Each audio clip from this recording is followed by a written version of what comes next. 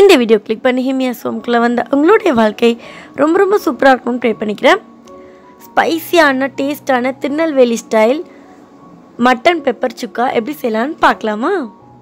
இது ரொம்ப ரொம்ப டேஸ்ட்டாக இருக்கும், ட்ரை பண்ணி பாருங்கள். நான் ஒரு 1/2 kg அளவுக்கு மட்டன் எடுத்துகிட்டு அது தேவையான அளவு உப்பு போட்டுக்கிறேன்.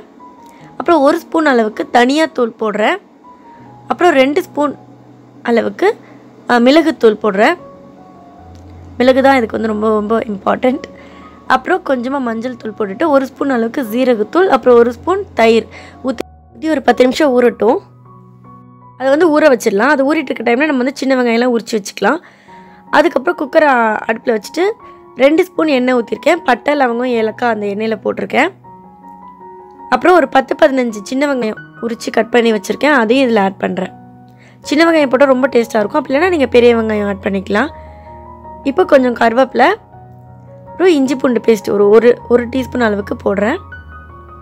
இந்த வெங்காயம் கொஞ்சம் வதங்கினதுக்கப்புறம் தக்காளி ஆட் பண்ணுறேன். ஒரு பெரிய சைஸ்னால் ஒரு தக்காளி, சின்ன சைஸ்னால் 2 தக்காளி ஆட் பண்ணுறேன். கட் பண்ணி இதை ஆட் பண்ணி வதங்கினதுக்கப்புறம் நம்ம ஊற வச்சுருக்க அந்த மட்டனை வந்து இதில் ஆட் பண்ணிடலாம். நம்ம தண்ணி எதுவுமே ஊற்ற தேவையில்லை, அதிலே தண்ணி வரும். நம்ம இதை மிக்ஸ் பண்ணி விட்டுட்டு கொஞ்சமாக வேணால் தண்ணி தெளிச்சிக்கலாம். நம்ம குக்கரை வந்து மூடிடலாம். தண்ணி வந்து அதிலே விடுறதுனால நான் தண்ணி எதுவும் ஊற்றலை. இப்போ ஒரு 3 விசிலுக்கு அப்புறம் ஓப்பன் பண்ணி பார்த்தோம்னா நல்லா வெந்திருக்கும் மட்டன்.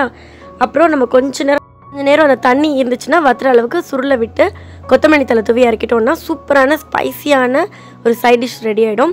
இது வந்து ரசம் சாதத்துக்கு ரொம்ப சூப்பராக இருக்கும். இல்லை நீங்கள் இட்லி தோசைக்கு அப்படி சாப்பிட்ணும் அப்படின்னா அந்த தண்ணியை வந்து வற்ற விடாமல் கொஞ்சம் கிரேவி மாதிரி வச்சுக்கலாம். வெங்காயம் தக்காளி இன்னும் கொஞ்சம் எக்ஸ்ட்ரா போட்டிங்கன்னா உங்களுக்கு இன்னும் கொஞ்சம் கிரேவி மாதிரி வரும்.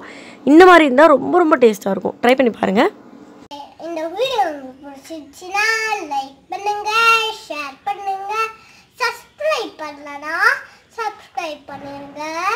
எல்லா புகழும் இறைவனுக்கே. பாய்.